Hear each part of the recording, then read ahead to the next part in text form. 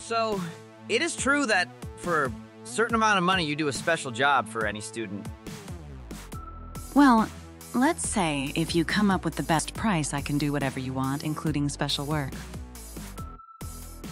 Oh, really, Professor?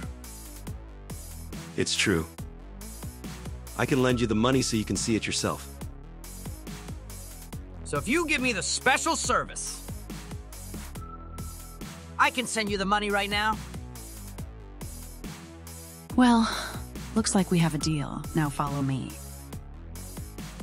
Well, Itadori, if you want me to give you a complete service... Mei seemed to be in a bit of a hurry to be left alone. I wonder if anyone else knows about Mei's services. I was waiting for you, Call! You arrived faster than I expected. Well, I already transferred the money to you.